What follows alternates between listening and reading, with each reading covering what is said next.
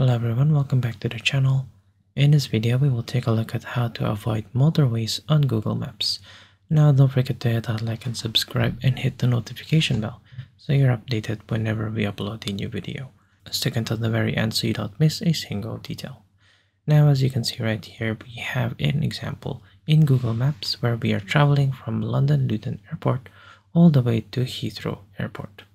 Now as you can see, when I zoom in right here, you should be able to see M1 and you should be able to see M25 as well.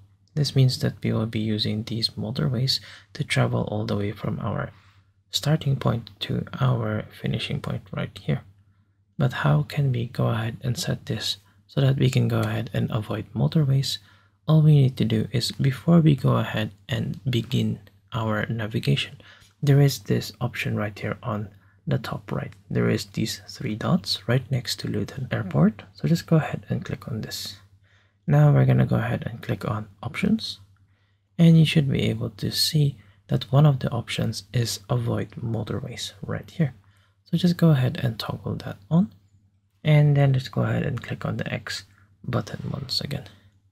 Now as you can see right here, it will ask you to go ahead and choose once again our location that we want to go. And as you can see, it says avoiding motorways is one of the options.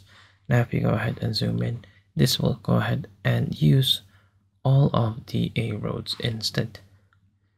And there you go.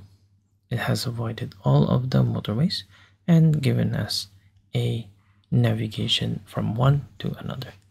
Well, I hope that you have found this tutorial useful. See you guys next time.